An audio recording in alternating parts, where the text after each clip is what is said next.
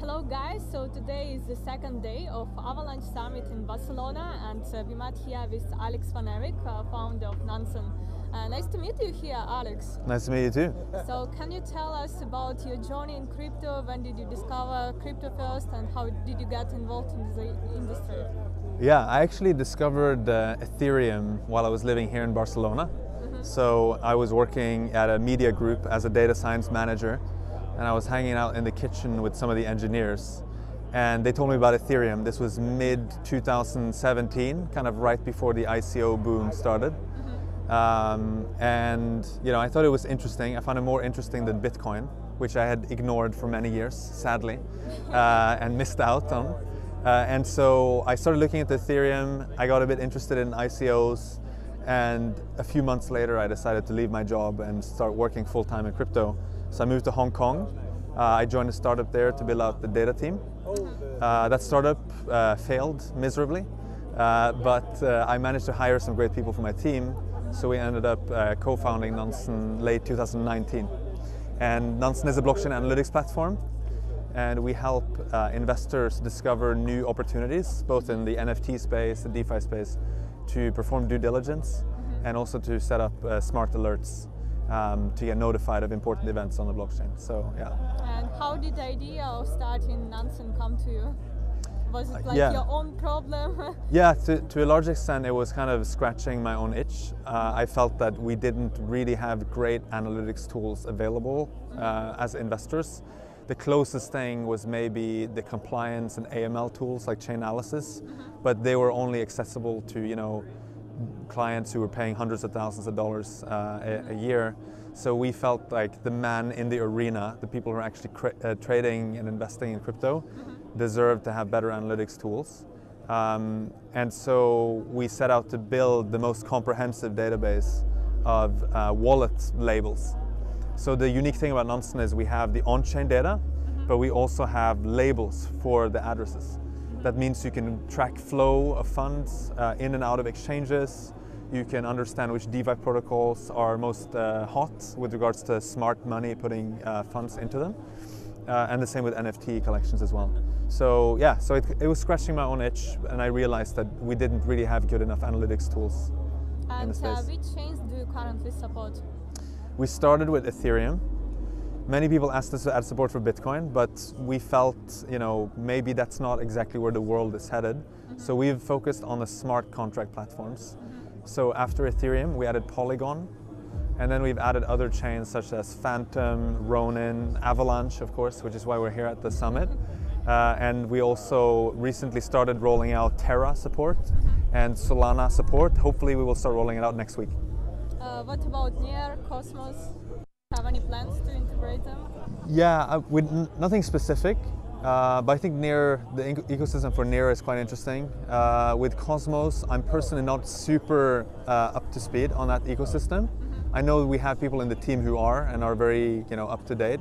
So it could be something that if we see there's enough organic traction, it's probably something we would want to add. But since it's not EVM, it's a bigger lift for us technically to implement compared to many of the EVM chains that we support. And you mentioned during your panels that you as well track NFTs, you have your NFT Index. Can you tell more about that? Yeah, so I think it's fair to say that Nansen has kind of become the #1 NFT analytics platform. A lot of people feel like you need to have Nansen to understand what's happening in the NFT space. And so we have NFT Paradise, which is a ranking of the most traded NFT collections in the last 24 hours. We also have NFT God Mode, which allows you to do due diligence on a specific NFT collection. And you can see who's been buying it and who's been selling it as well.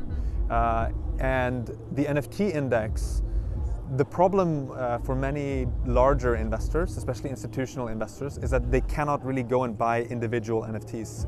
They don't have the competency or experience to do that, but it's also not that easy to deploy a lot of capital into NFTs. So the NFT Index, you can think of almost like the S&P 500. So it's a market cap weighted index of the top 500 collections. That's the main index we have. We also have other indices for blue chip NFTs, metaverse, gaming, and so on. But effectively, it's a way to aggregate like what's happening with the NFT collections at a macro level. So you can monitor how is the full market evolving over time, is it going up or down, etc.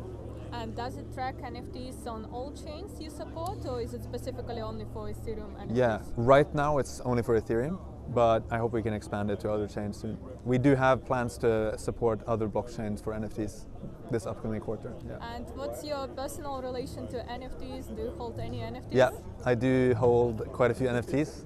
On your avatar you have an NFT. I have a pudgy penguin as my avatar. Sadly, the price of pudgy penguins has not been very uplifting. But yeah, no, I think NFTs are fun. I own quite a few, mostly for fun. Sometimes you flip them as well. You buy and sell, buy low and hopefully sell high. I minted 40 Bored Apes and I sold all of them too early. And of course, I not receiving airdrop. I did not receive the airdrop. I missed out on, I think, probably around $12 million US Wow. because I did that. So you know, sometimes if I can't sleep at night, I will think about these 40 Bored Apes. But yeah, and then I of course discovered Bored Apes through Nansen. So it's kind of a way also to dog food the product, right? Where I can test out, you know, see what's trending, and sometimes I will buy some of the NFTs I discovered there. So you have all this access to the information about trends. So do you have any current altcoin picks? Oh man, that's a tricky one. I think you never know with crypto, right? Prices and fundamentals can be quite disconnected sometimes. I do think there are some projects that came around, you know, in DeFi summer 2020 that at this point have very solid fundamentals. So things like Yearn, Wi-Fi Finance, Yearn Finance or Wi-Fi. Aave as well, I think is around $20 billion value locked in Aave across all these different chains. Now, I don't know what's going to happen with the tokens. And like Lido Finance is another one, which I'm also a DAO member of, for decentralized staking. And I think many of these projects have very strong fundamentals. If you look at TVL in particular, Lido is, you know, is by far the biggest staking pool for ETH2, and Aave, you know, $20 billion locked with V3 just having launched. It's multi-chain. I think Yearn Finance will do revised tokenomics. So I kind of like these tokens. I don't actually own all of them, so I probably should since I now shield them. No, I think those are interesting projects. I don't know what's going to happen with the coins, but I'm pretty sure that these projects will be around for a long time. And how do you see institutional interest to DeFi, to NFTs? You mentioned that institutionals are interested in buying NFTs. So do you have any examples of companies, institutional investors buying this NFT index? We have some institutional customers who come to us to get help with execution. So like, you know, basically buying their first NFTs and also scouting out what is the right items to buy at a fair price. That's not really our core business, so we've mostly been sort of advising them informally. But you know, I think at this point, many crypto native funds in particular hold NFTs. You know, if you look at Dragonfly, if you look at Mechanism Capital, Defiance, you know, many of these funds maybe were somewhat skeptical towards NFTs initially, but you know, I'm not sure they own with their own funds, but the people who run the funds definitely own NFTs, which you can see on Twitter and so on. Yeah. So, but mostly it's crypto natives that are looking at it. And then I do think NFTs in general are a very good gateway into crypto because it's a bit more tangible and fun, I think. So yeah, but it's pretty hard to, you know, deploy a lot of capital into NFTs. That's why I think you need more index products, for example, for NFTs. So yeah, there's still a lot of interesting stuff to be done. And you're developing as well Nansen API for institutionals. Can you tell more about that? Yeah, we have Nansen Query, which is a programmatic way to get do analyses and get access to Nansen data. And we also are working on a Nansen API that some of our early customers are testing out. But yeah, happy to, if anyone's interested, they can reach out and we can connect them with the right people to test it out. And you just closed your round in December, raised $75 million, and actually from a lot of traditional investors, Excel, A16Z, and some others. Yep. So now you are trying to expand to like a wider world. Yeah, I think the idea is, personally, I think it's very important that we expand beyond just the crypto bubble. Of course, you know, I like also degenning and jumping around in DeFi protocols and flipping NFTs, but at the end of the day, I do think we want to bring crypto to the masses. And to do that, I personally believe that you need to have strong backers who have seen companies grow much beyond what any company really in crypto, you know, has managed to do so far. So the thinking is, you know, we started with very crypto native investors in our seed round.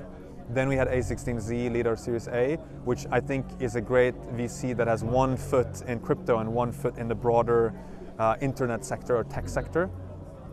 And then Excel is another great investment fund which can help us really expand beyond crypto. And at the end of the day, Nansen is also a SaaS company, right? It's a software as a service company. So it's a business model that they understand and they can help us grow fast. And what in your opinion is needed for the mass adoption of crypto, of DeFi? I do think that the user experience is still pretty appalling. It's really bad. So when you bring new people in, it's just too complicated. Gas costs on many chains are too high.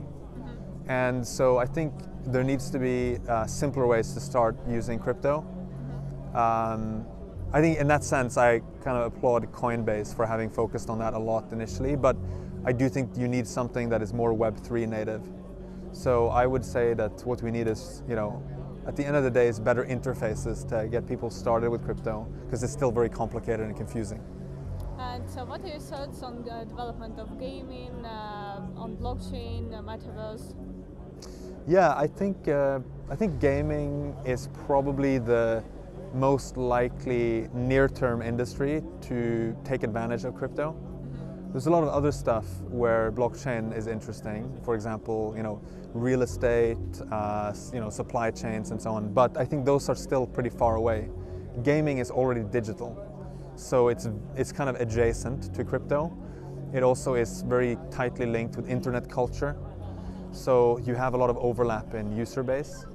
So I think that, and also if you play a game and you earn like skins or items, it just seems kind of silly that you can't bring them with you anywhere, that they're stuck inside the game. So I think it's just a massive opportunity for game developers and game studios to start working with blockchains, because blockchains will be the financial fabric of the metaverse. And I don't think you will be using credit cards in the metaverse. So so I think crypto really is very nicely connected with gaming, and probably Web3 gaming is going to be a huge trend. There's going to be a lot of disappointing projects too, but I do think you'll have some big successes. And you have Axie Infinity among your partners. Can you tell what exactly do you do with that? Yeah, so first of all, we have an Axie Infinity ecosystem dashboard where anyone can check out what's happening with the Axie Infinity ecosystem, so the growth metrics that they care about. And we also have Ronin integration, the chain that Axie Infinity or Sky Mavis created. So that means you can monitor what is happening on the blockchain for Ronin as well. And can you tell us what data do you have? Which blockchain games are the most trending? Which coins? Top of my head, I can't, but the best way to do it is to go to Nansen.ai and test out the product.